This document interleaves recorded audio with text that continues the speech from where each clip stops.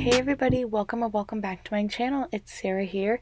So today we're going to be recreating this beautiful green, purple, and blue gradient look using my new Morphe 35i Fantasy palette. This palette came out about a year ago. I'm so excited to be using this today, so let's go ahead and get started. So I'm going to be starting off with my Smashbox concealer in the shade Fair Medium, and we're going to just be applying that all over my lid with a flat shader brush. I'm going to be using the flat shader brush from Bare Minerals to blend this out with. Sometimes I use my fingers, but sometimes I find it easier to use an actual brush for this. You just want to make a nice base for your pastel eyeshadows because pastels are kind of hard to work with sometimes. I found in this palette that the blue was pretty hard, honestly, to work with. So now that we've got that primed, we're going to go ahead and take the light green shade in the palette. It looks like I'm struggling a little bit, but we're going to be taking this sparkly light green shade in this palette. This did take me a couple times to perfect, so don't worry about it. Just go ahead and pack the color on. As you'll see, I'm packing it on with this Morphe flat shader, a little bit more of a dense flat shader brush. These ones actually don't have names, so I'm not quite sure on what the name is. I did get this in a holiday collection set about a year ago now, and I really do like it. But like I'm saying on the camera, don't sweep this color because it will just disappear because of how light it is. But you can see it's a really pretty soft green glittery shade, and I'm actually going to take my finger now and just go over it because it looks like I was struggling a little bit and the color wasn't really showing up too well with the brush. You could also try using MAC Fix Plus, but I decided not to do that because I didn't want the green to be too harsh anyways. But I'm doing about 3 layers of this and just packing it on with my fingers just to make it a little bit more, I guess, vibrant. And I'm going to be taking the brush and just blending that in there. And now we're going to be taking just this random dense brush once again and taking this blue shade, and this is such a beautiful icy blue shade. Unfortunately, it didn't show up too well the first couple times. As y'all can see, I'm packing it on just again, not doing the windshield wiper motions because these pastel colors are very sensitive in this palette and they will just completely just brush away. So as y'all can see, you can see a little bit of the color payoff, but again, I have to use my finger with this shade because it's just not showing up. I did do another like lemon lime inspired shade with this palette a couple weeks ago, and the yellows were pretty nice. I think use this green. I might have used another kind of yellowy green, but I did really like the yellows in this palette. However, this beautiful blue isn't showing up too well. It kind of matches my nails, but you can see it's starting to show up a little bit better now. Once again, I would recommend using your finger for this because it is taking quite some time with a brush.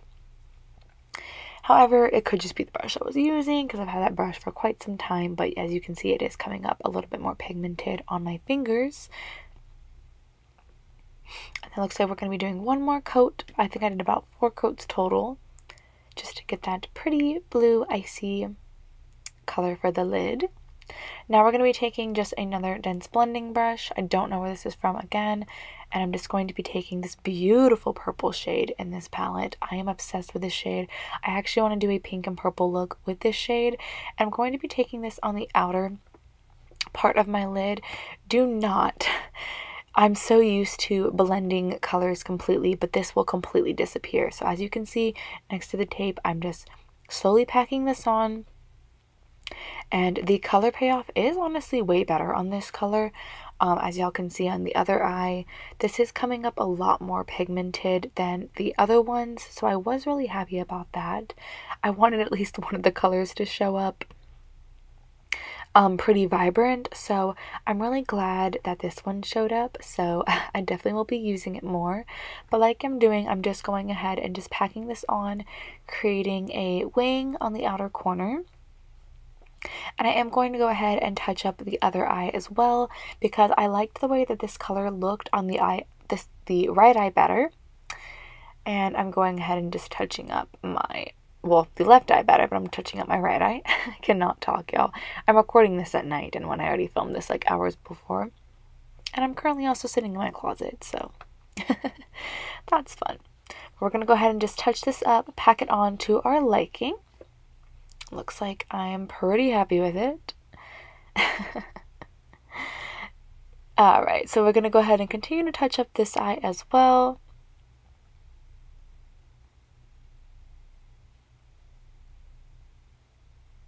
Now I'm going to be just taking this blue shade again in the middle, and I'm going to go up to my crease and just blend this out since we did get a little bit of purple there.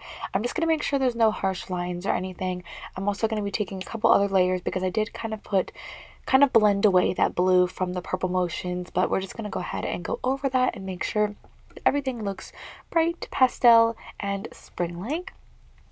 Next, I'm going to be taking that same Morphe brush and just going in with the green shade again and packing that into my inner corner, because we want to make sure these are all blended evenly. And it looks like I was just not happy with that blue shade.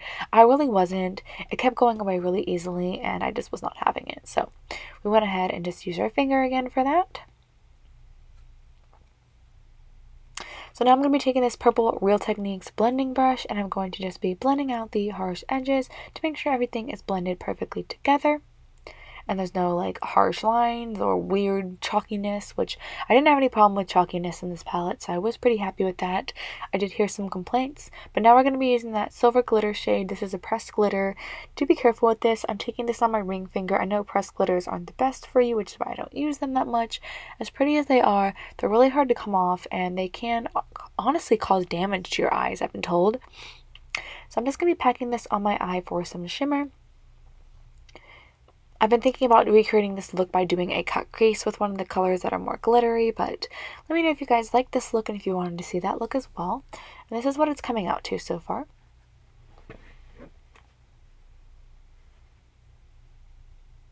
Next, we're going to be taking this shimmery champagne shade, and I'm going to be using this for my inner corner and my brow bone.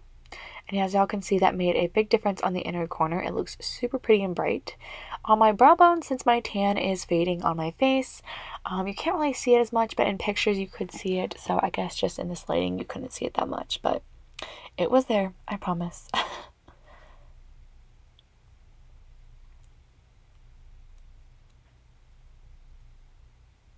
Now we're going to be taking the Maybelline Lash Sensational Mascara. This is one of my favorite mascaras, and just applying it to the eyes.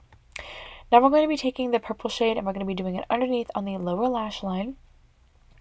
I'm just going to be smoking this out next to the other purple shade on the wing, and we're going to be doing the same thing with the blue and the green.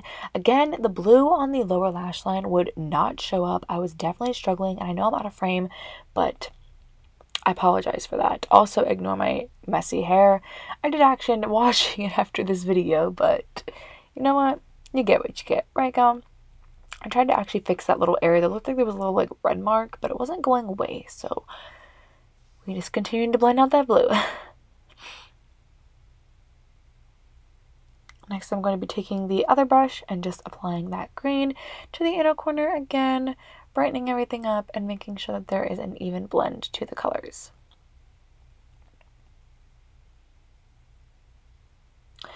Okay, y'all, so next we moved on to the face. Looks like I'm struggling again. I'm taking this Smashbox highlighter and blush palette, and I'm going to be taking this really pretty rosy shade. I'm obsessed with the shade. You literally couldn't see it on my finger, which is why I made that face. But I'm just going to be putting this on my cheeks. I ended up doing my foundation beforehand, so I just used my Bare Minerals foundation, and I'm going ahead and applying the blush now, and I'm completely obsessed with this beautiful rosy shade blush. It is so pretty for spring, and I think it really complemented this eye look really well.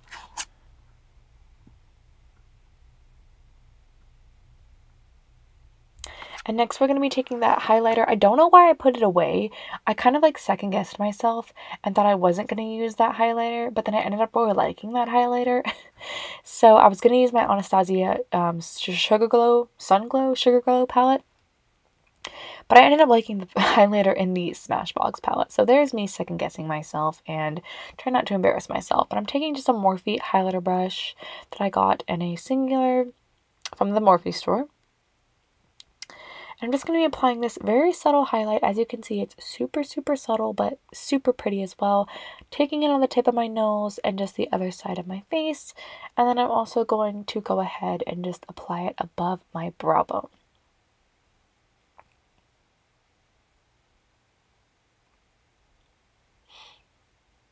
Okay, also now we're taking Lauren Lash from Rain Lashes from this month's subscription. And this is the finished look. My eyelash was actually trying to come off on the one eye, but here is the beautiful pastel spring vibe look. I love it so much. I'm super obsessed with it. And now we're taking a sparkly pink lip gloss from Too Faced. This is a beautiful color. I'm obsessed with it. It would also look good with a nude or brown lip liner, but I didn't have that at the moment, so I just applied it to my lips. Super shimmery and sparkly. I am completely obsessed with this color. It is so spring-like.